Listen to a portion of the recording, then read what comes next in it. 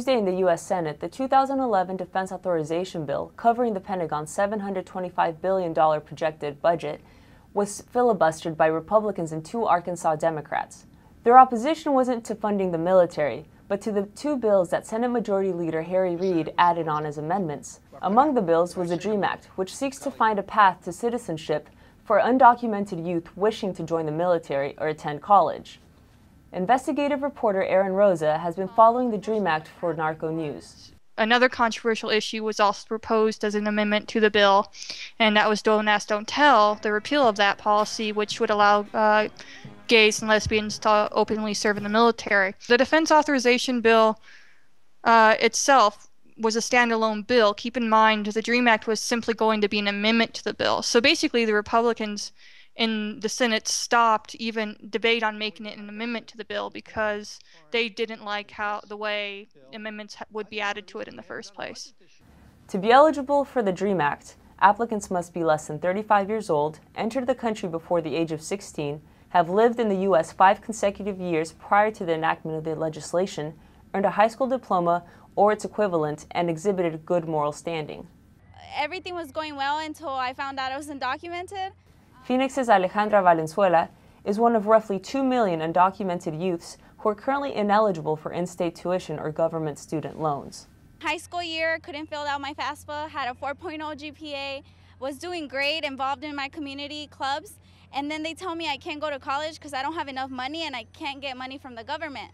So I've been here, more than half of my life, and I feel like this is my country. So I'm here. Valenzuela is one of many undocumented youths who have risked deportation by going public with their support for the DREAM Act. I was detained in Tucson, Arizona. I did a sit-in on May 17th of this year, which is actually the first what's recorded instance of undocumented people doing civil disobedience. Yahaira Carrillo of the Missouri Dream Alliance occupied the office of Senator John McCain.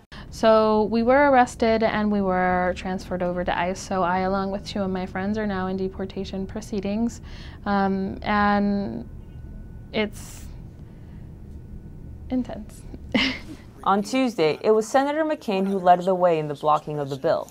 This is a blatant political ploy in order to try to galvanize the political base of the other side, which is facing a losing election. That's why McCain may be right, but for DC-based journalist Carlos Quiroz, this is about opportunities for undocumented youth, not Democratic Party politicians. These people deserve a chance in life. And when I talk about these people, I want to mention something that I never mentioned before. I came to this country as an immigrant with documents, but I overstayed my visa. And I know I can tell you how hard it is for people with all the qualifications and the willingness to be more productive in this country and not be able to do that. Quiroz was over 16 years old when he first arrived in the U.S., so he is ineligible for the DREAM Act.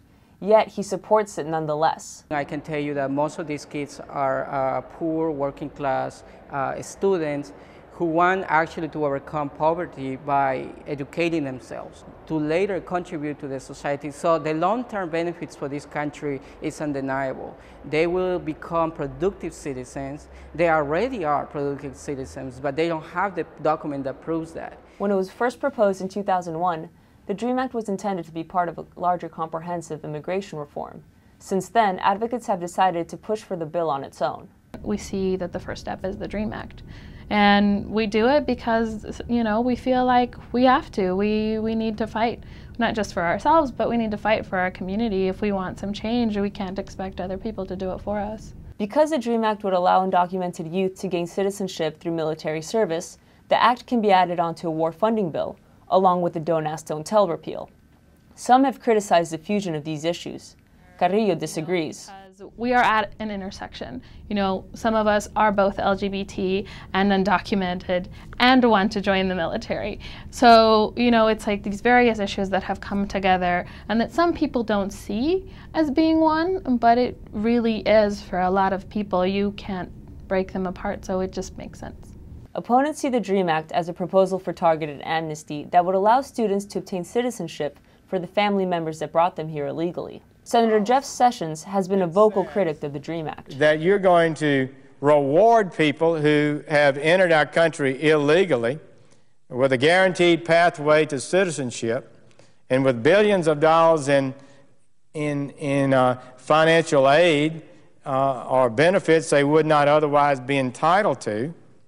What message are we sending? Carrillo believes it is unfair to suggest that undocumented immigrants do not pay into government coffers. I think it's important to note that immigrants do pay taxes. There is a way, not just the usual taxing way that people discuss, which is when they go to stores or when, you know, if they work under a social security number that isn't theirs, that they're putting into the social security system to our tax system.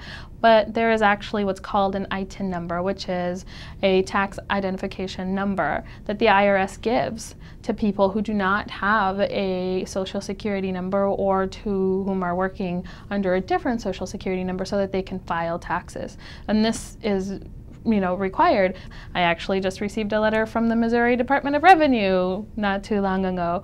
So, you know, we contribute. As Congress gets set to go into break for midterm elections, it is uncertain where the future of the DREAM Act lies. I think even as a standalone bill, it would have an okay chance to meet closure in the Senate.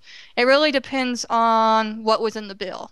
Because obviously the way it works in the Senate is people will support a bill if it has something in it that they like, even though they might not like you know, something else in it. We just don't know until we're going to see the final result of the bill that's put forth what kind of a chance it will have.